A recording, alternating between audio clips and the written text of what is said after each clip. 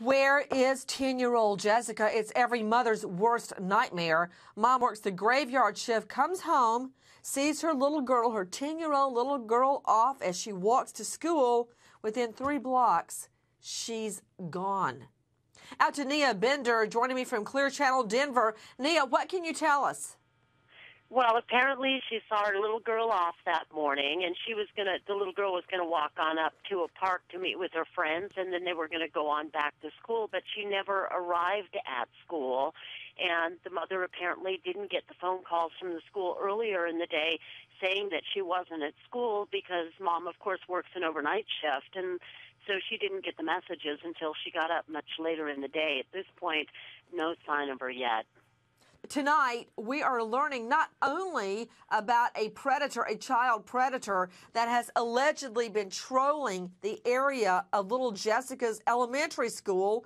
So far, we know of 2 little girls that he allegedly tried to lure into a late model royal blue 4-door sedan with skirts on the tires. Let's see the sketch, Liz. He appears to be a white male with a very thin mustache and a very thin beard. One of the little girls did not notice facial hair. We know a lot about this guy. He's about 5'9" in that late model sedan, something along the lines of a Cadillac. Matt Zarrell, what can you tell me about this? Allegedly luring little girls into his car, or trying to, with the promise of candy. Yes, Nancy, there are 2 separate victims that describe the suspect, and you talked about the different suspect descriptions. We also have a little bit more about the car, as you said, royal blue 4-door sedan, possibly from the mid-'90s. It may have dents on the passenger side rear door, may have half of the rear wheels covered with a skirt, similar to those, as you mentioned, seen on a 1996 Cadillac DeVille. The school system also warned all the parents in the area about the suspect's sketch.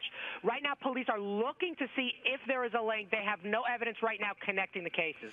You know, Matt, don't tell me that, because this guy is trolling. What's the name of her elementary school? Trolling her elementary school area, and now she goes missing.